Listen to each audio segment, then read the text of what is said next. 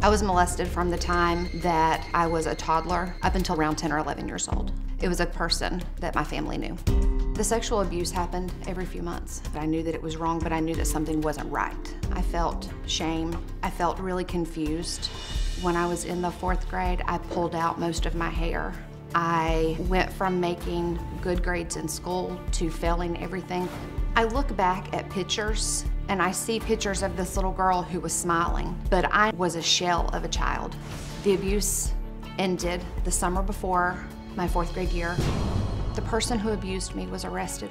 I woke up one morning to have coffee, flipped open my laptop to check the local news, and that person's picture was staring me in the face.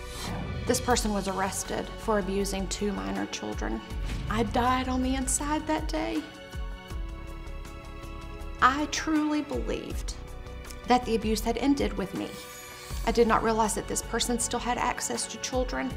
I never would have allowed anyone else to go through what I've gone through. Those children's lives are forever changed, and I don't know how to live with that. Well, Nancy, it's good to meet you. You as well. You're sitting at home and you get up, open your computer, you see a perpetrator that has victimized some children, and what do you say to yourself? How has it continued to happen? This started when you were 2 years old. Correct.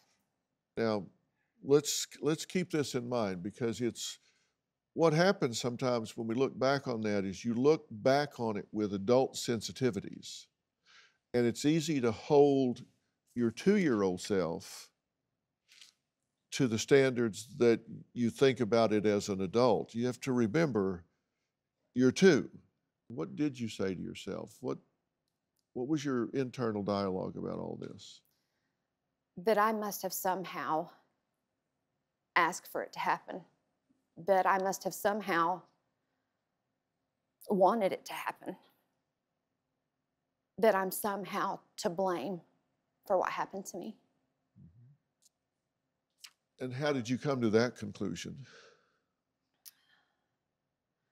When I was 16, I went to someone that I trusted to tell them what had happened to me. And they voiced that they already knew what had happened to me and that they had known all along. I knew in that moment that I was unimportant. I became unimportant that day. Because you didn't matter enough for anyone to put forth any effort to intervene on your behalf, to stand in the gap for you. 2-year-olds can't intervene on their behalf. 5-year-olds, 8-year-olds, 10-year-olds. And now you've been told that those who could have knew about it, and it was just too much trouble. It was too much trouble. I just wasn't important enough. Do you have a story or a question for me? Click the link in the description and tell me what in the world is going on.